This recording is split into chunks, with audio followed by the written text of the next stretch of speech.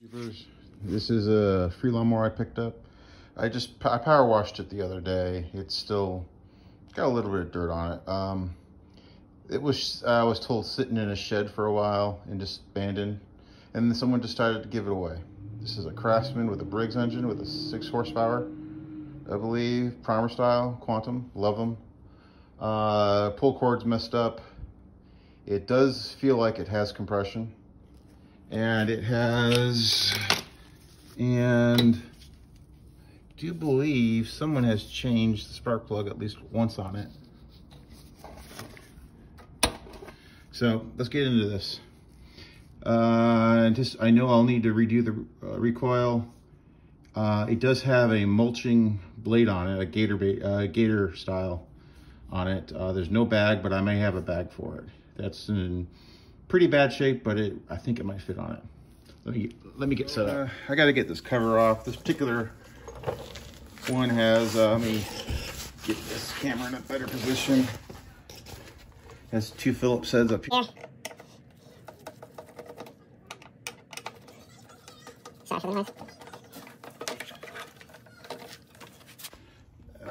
There we go. Now you gotta take off gas tank to the shroud. I'm a little lazy today. I'm not gonna use a drill to do this.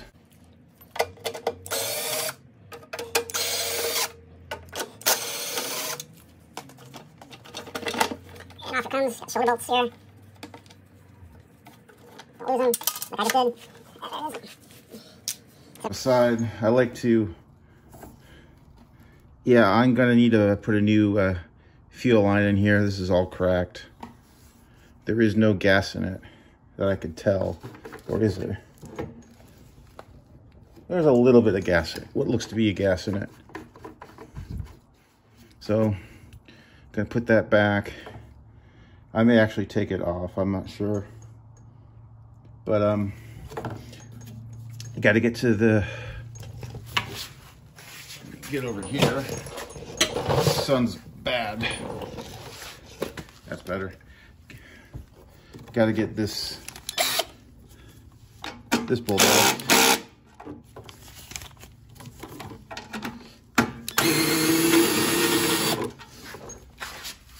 Like to pull that out and turn it. Now when you do that, make sure it's pretty clean down under there. Otherwise you will get dirt into the motor where the oil is. Now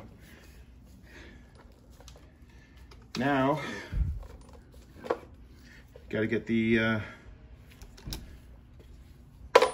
rest of the engine shroud off, which is 3/8 bolts. Let's just make sure. Something tells me this has been off before, because they come off pretty easy.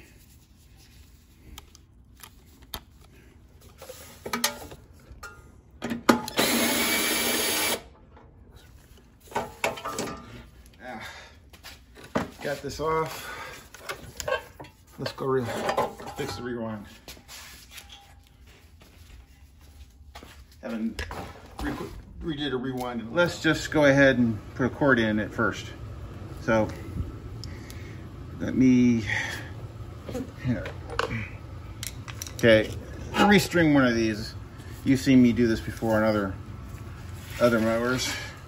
Okay, I'm gonna take this all the way out as far as it'll go, and that probably isn't, let me see here, isn't probably where this rope's probably been shortened. So I'm gonna take a screwdriver, just stick this in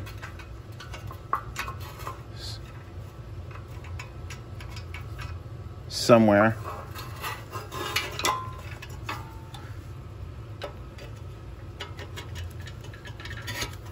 Like that.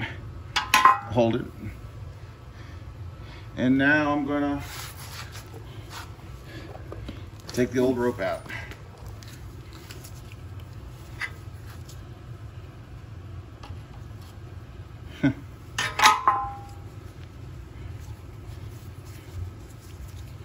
know. There's no they didn't say why they were giving this away, just that it had been sitting for a while.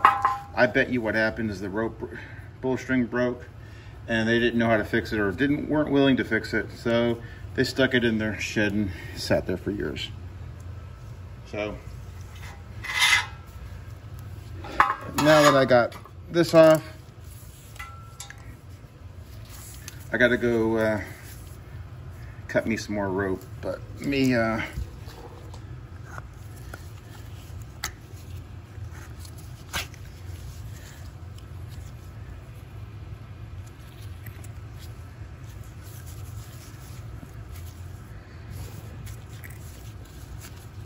get that out. Let me get my, there we go.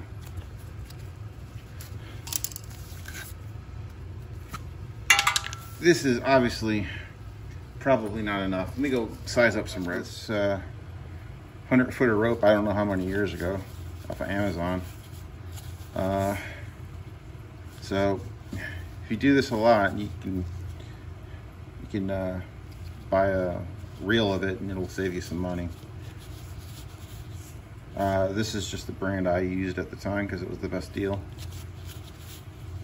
So I'm gonna take just to keep this in place, I'm gonna put that like that, and I'm gonna wind it back in and let's see how far it goes, and then probably go from there. I store these, the rope, this is what I used last. I always burn the ends of it. Makes it easier to get in. So what you're gonna do is, I normally do it the reverse way, but this time I'm gonna go this way, and just to make sure I got everything. My needle nose pliers, and I'm gonna just put this in like this.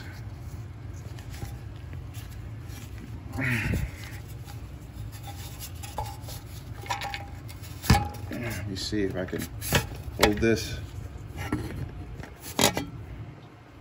And this is the hardest part, to thread this. Yeah, there. Got it the second time. So now we make a figure 8 knot. Got my knot. I like to, in addition to tying it away, I like to burn this part of the knot just a little bit to get it, I'm thinking it might make it a little sticky, and then when it cools, it'll hold better, but I don't know. It doesn't hurt. Oh. Got the knot in there, and now we're gonna let this thing slowly rewind.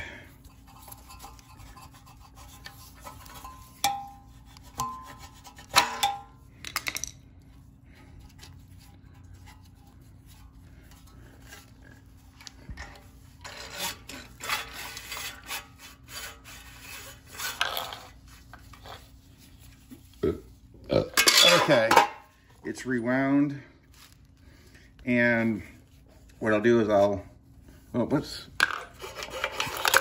Oh, it goes a little more. I'm gonna loop it up a little bit. This shroud back on. I will cut the rope to fit on the handlebars with the pull cord handle. So I'll just put this on. You don't need to see that. You saw me take it off. It goes on the opposite way. Those of you who want to see the model or whatever, date code, this looks like it's from 2000, because there's your code number. Where's this 2006? I can't remember if it's the first 2 digits or is it the second 2 digits. I think this says it was made 2000, June 23rd, and on the line 57, the Briggs line. So, and important, gotta put the oil dipstick back first before you put the gas tank on, otherwise you'll have to take the gas tank off again. Made that mistake too many times.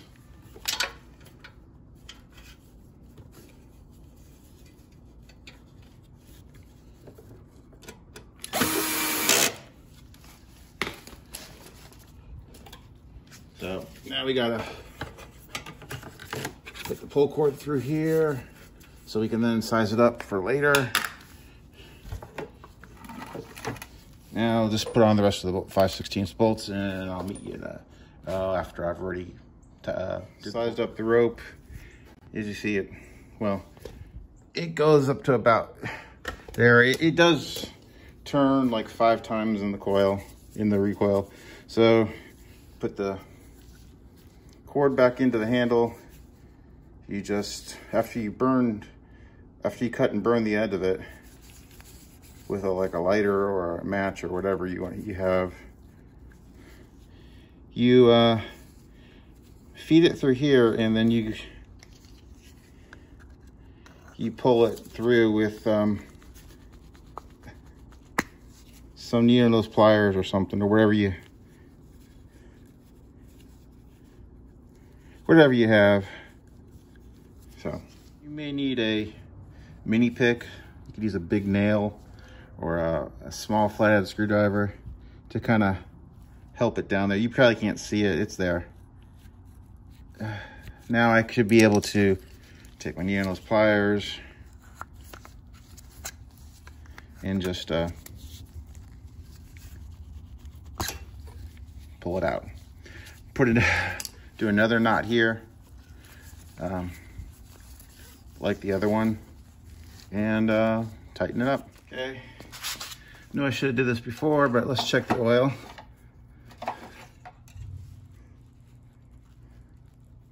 Know if you can see it. You can't see it, but it's just above the full, and it looks to be good oil. So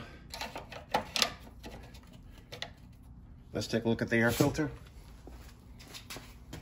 and see if we...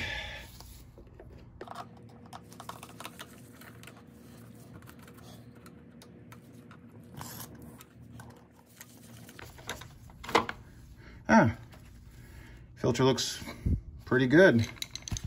Could be shaken out a little bit. It's got a pre-filter in here. So this apparently was taken care of. New spark plug, new air filter. Fuel line's bad, but let's got something that resembles gas in it. Let me shoot some carb spray in there and try to prime it and see how this is run.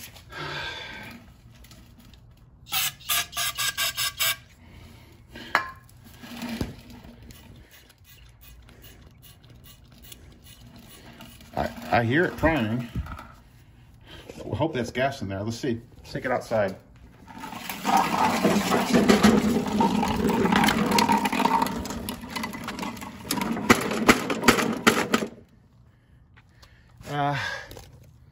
You heard me bang it. It's the float isn't seating, so it probably has some gummies inside. But let's see if it runs.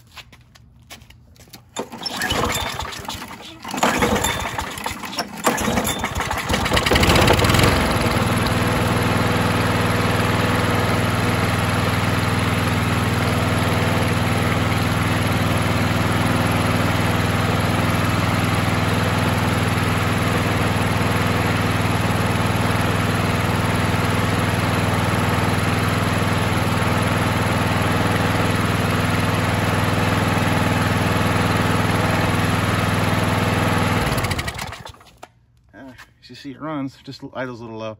I can override that by adjusting the governor spring. I'll show you how to do that. And you do this while it's on most of the time. What you do is you take this, see the spring? If you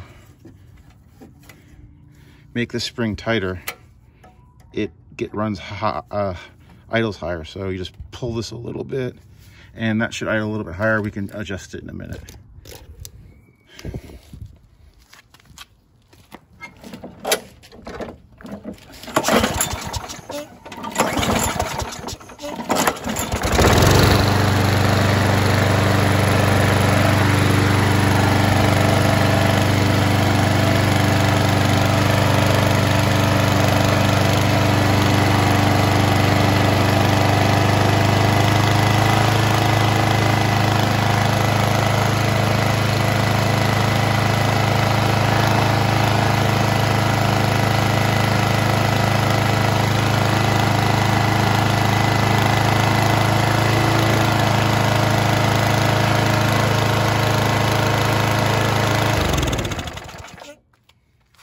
So that's how you adjust it.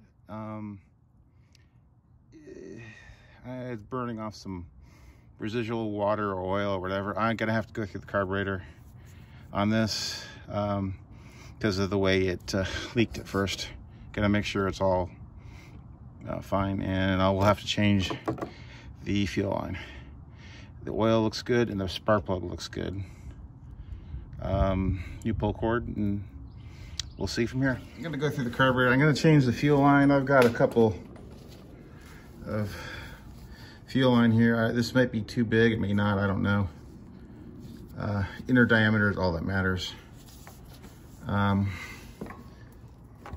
So it's long enough, but whether or not this inner diameter is too big is a different story. So it's just some fuel line I bought, I don't know, a couple years ago. So I'm gonna take all these off. These bolts here is 5/16.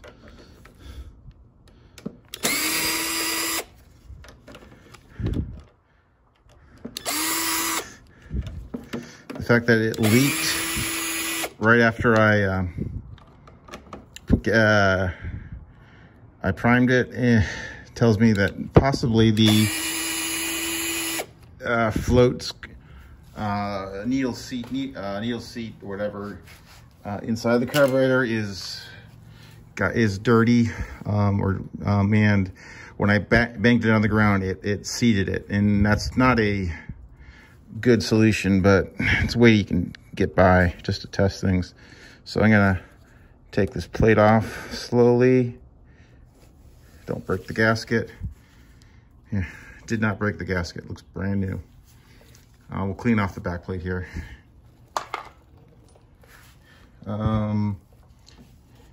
So let's go ahead and replace the fuel line. Let me get my pliers. Just take your pliers. The curved ones work better, so you can do that. And then over here, same thing. You may get some gas coming out, so be ready. I've got it tipped up a little bit, so there's not much gas in the gas tank. So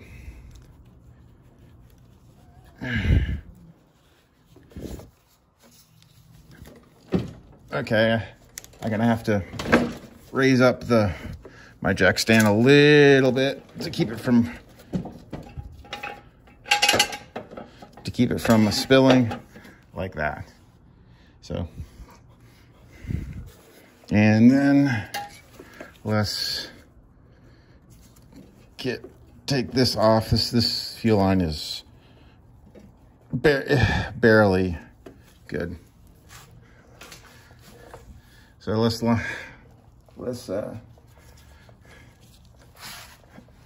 up some good fuel line. The inner diameter is all that matters in it. You see me get in a better position, but inner diameter looks good. So just gotta take these clamps off. I'm just gonna take the bowl off, see how far I have to go into clean. It's pissing out gas now.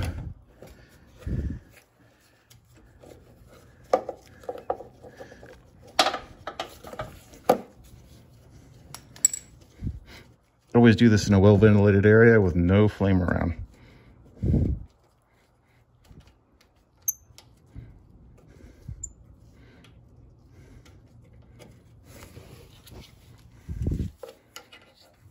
Normally I just take it off just take the whole carburetor off, but since it ran, see if I can get away with what we call it, a quick and dirty. It's not a good thing to do, but sometimes it works out. See here, here's your bowl jet nut. Yeah, the jet is clear. You see, you can see through that little hole there pretty good. So let's just take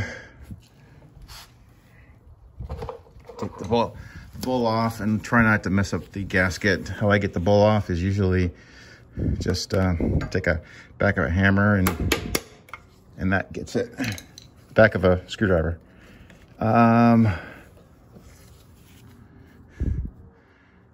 not bad, not bad at all. I'll just spray this out, and you see how let me see if I can zoom in. You see how this is flat across? That means it's good. If it was pushed down, that means you need to do a rebuild or a new seat. But since it's not, I can push it up like that. It's good. I'm just gonna clean out the bowl, spray it out, spray out some here, some of the air bleeds, and call it a day. That's in the small engine world, that's what we call it, quick and dirty. Okay, I've just kind of surface-wise just kind of sprayed out all these holes in the bowl nut and the bowl, and then just wiped it out. See, the bowl is pretty clean now. The nut was pretty clean to begin with, so I just shot some carb spray again. So now what I'm gonna do is I'm gonna stick this back in here and just tighten up the nut. This one can be a little difficult to get in because it's the position, but yeah. Wait, there, got it. And just take your whatever thing you use to tighten up, 1/2 inch or 13 mil.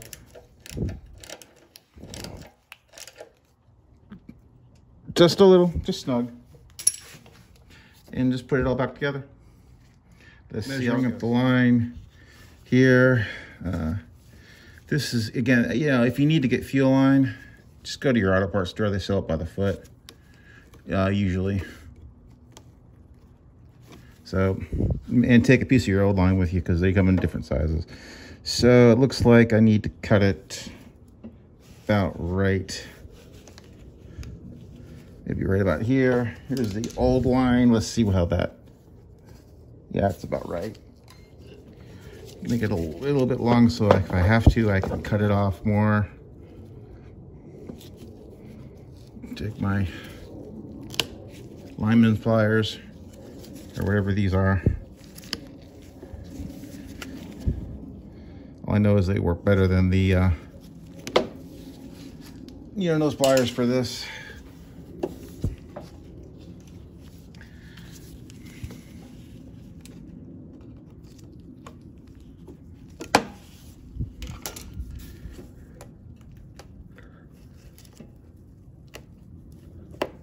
There we go. And now we just put the hose clamp on.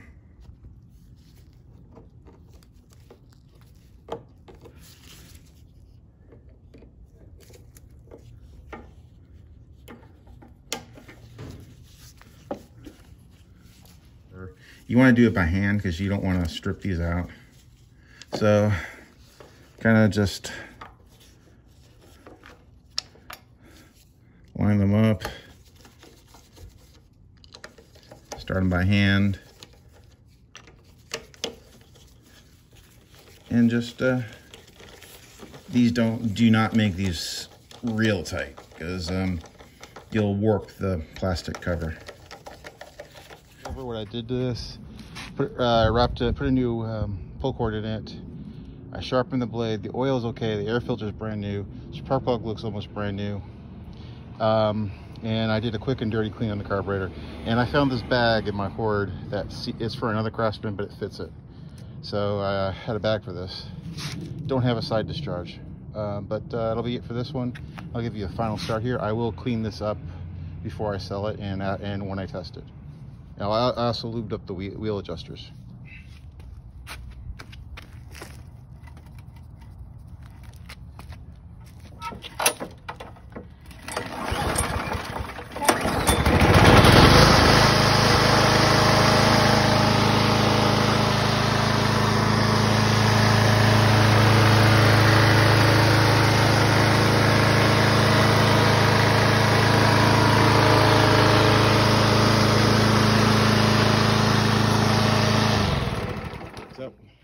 At the end of this one, again, I will clean this up before I sell it and test it. It had an interesting universal blade on it, but it worked. Later.